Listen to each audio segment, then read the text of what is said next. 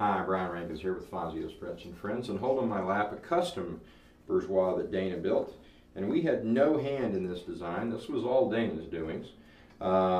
They just called me and said, oh my God, we just finished this guitar and we can't keep our hands off of it. And I knew that when a local artist had stopped by as soon as Dana had finished it and played it, and even went back and played it a second time and called me to let me know how remarkable it was, this was probably a guitar that we ought to have in our store.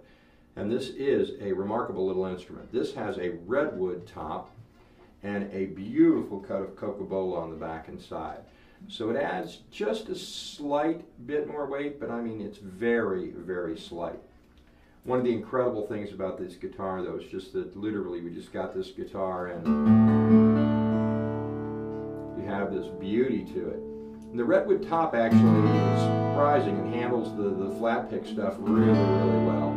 Definitely would not call this a bluegrass guitar because with the Redwood top you have just a little bit rounder kind of sound, and it's a very pleasant thing.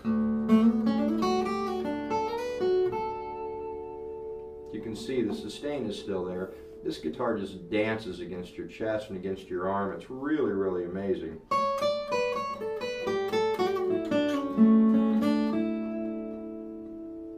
You can hear those notes just ring out.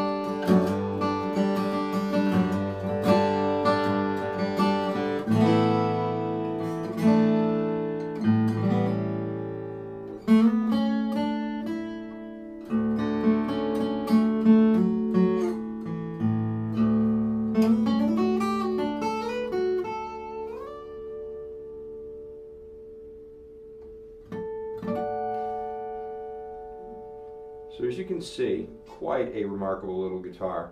And this is one of those guitars that handles fingerstyle really, really well, but still handles a pick well.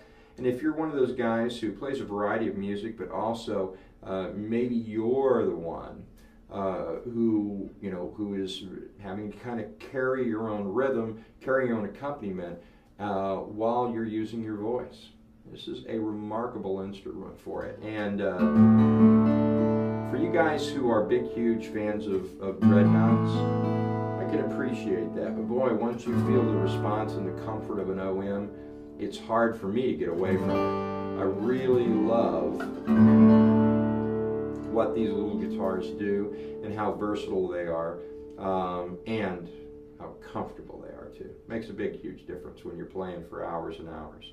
So if you're in the area, swing by Fazio's Frets and Friends, and if always, or as always, I would say check us out online, but we have a problem with our web hosting guy at the moment, so who has shut our website down and can't get a hold of him. So call the store, shoot me an email, give me a call. Either way, we'll be happy to kind of give you a little bit more information.